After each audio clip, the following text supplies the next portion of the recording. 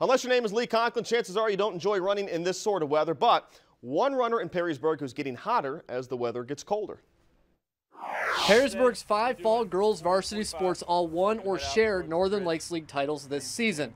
The girls cross country team, led by senior Taylor Monheim, will run for a state title Saturday. We had 2 or 3 girls from different sports that had never run before, and we just have a lot of new faces on the team. This group has kids that have competed, not necessarily at the cross-country state meet, but they've competed at the track state meet at a real high level. And then we have one girl that competed in the soccer state championship last year. So we have kids that are used to the high-level competition. Monheim won the individual league and district titles this year, and she'll make her 4th appearance at the state meet. I'm definitely going into it more confident than I have in the past years, just because it's a lot easier when you've got your teammates right with you. She just calms down because she's so experienced and she's been to every single state meet, so I mean, if you have any questions, Taylor will know. And how about that added pressure of having your dad as the varsity head coach? I'm definitely grateful, and I'll definitely miss it next year. She works hard, and I try to treat her just like another athlete on the days of practice and meets, and obviously at home it's a little different, but